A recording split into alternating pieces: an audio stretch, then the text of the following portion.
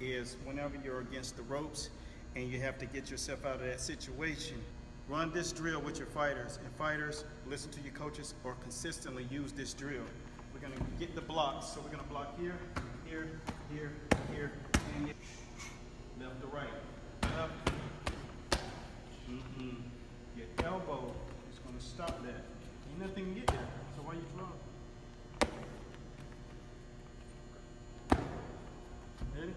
Bing, bing, bing, bing. Bend your knees.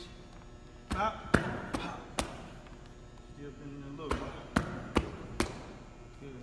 Pop, pop, pop.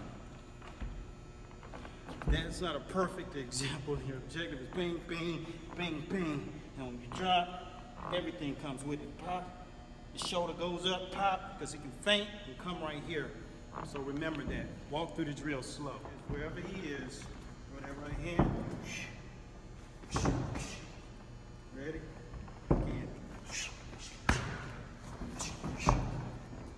That's how you handle a fighter whenever he's pressing you on the ropes and you're in the shell. You use it and turn his offense against him, and then you counter him with your offense behind that box. Listen.